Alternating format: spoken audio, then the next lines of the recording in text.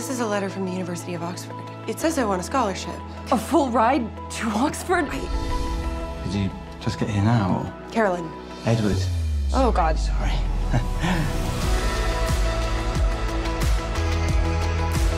First time in the UK? What gave it away? The stars in your eyes.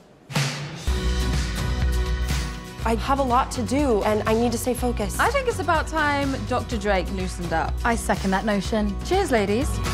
Your friends, they signaled to you before they left. Signaled. Like that. Oh, God. TDH. Tall, dark, and handsome. Yeah, well, he's proving to be quite the distraction. There's a lot you don't know about me. I know, and it's killing me. Come on. Has anyone told you that you're difficult? Well, this has been great. More tea, anyone? This is why I'm here, to work and earn my doctorate, and someone explained to me that I was in danger of losing my scholarship. Whatever you think this is, I can assure you, you're wrong.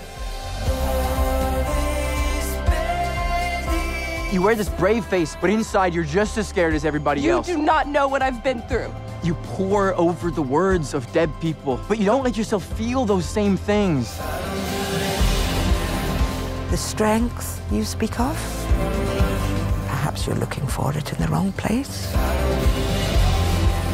Talk to him. Why? Because you love him. So what happens now? That's the question, isn't it?